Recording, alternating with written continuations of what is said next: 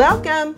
Rhonda here with Foods 101. Super Bowl Sunday is right around the corner, and I'm giving you heads up on how to make this spinach dip all nestled in a French bread loaf.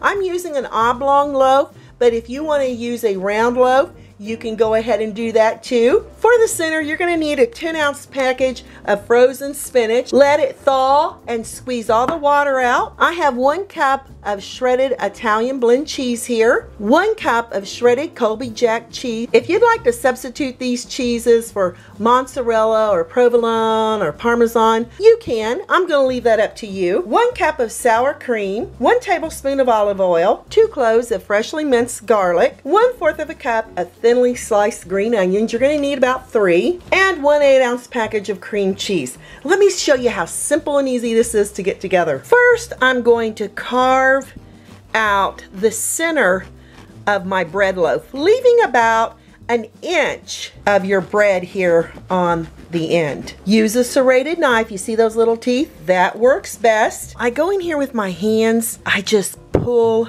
out the center of the bread loaf. You can go ahead and pull out a little bit of this. I have a hollow loaf of French bread. I've cut down the tops and the center of my bread into little cubes. Add a drizzle of olive oil. Now, I didn't show you this excess olive oil in the beginning of the video. Those bread cubes are going to really soak up that olive oil, so as they bake, they'll get lovely and crunchy. Back with our hollow bread loaf, I'm using that serrated knife, very handy when you're cutting bread, and I'm going to cut along the sides down towards the surface about 1 inch apart, because that way when you can pull it apart and dip it in to your delicious spinach dip, add your bread loaf here to a cookie sheet. I bake mine on parchment paper. It makes it a lot easier to clean up. Here in the bottom, I add a little bit of that Italian cheese.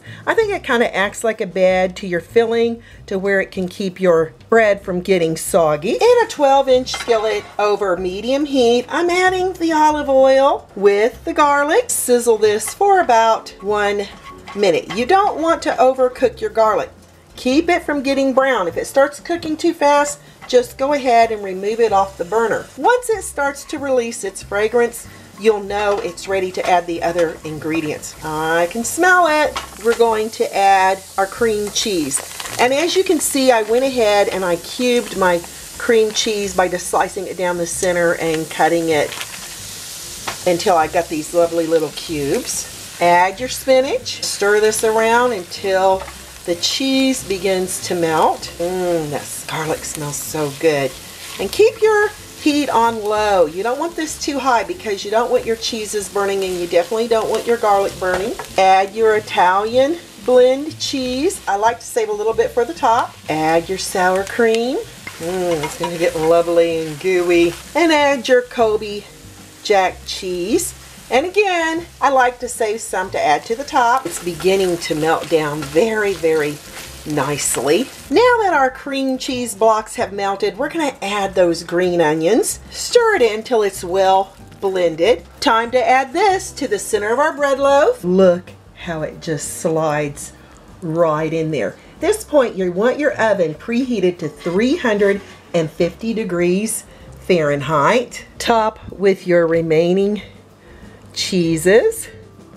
Ooh, this is going to be so yummy. If you want, you can kind of pull it apart just a little bit where you have those little segments around the edges. Adding a little bit of my Colby Jack. I like shredding my cheese from the block. That way, I think it keeps it from getting so starchy. So therefore, your cheese is really going to pull apart very nicely. That looks perfect. Back with those tossed little bread cubes.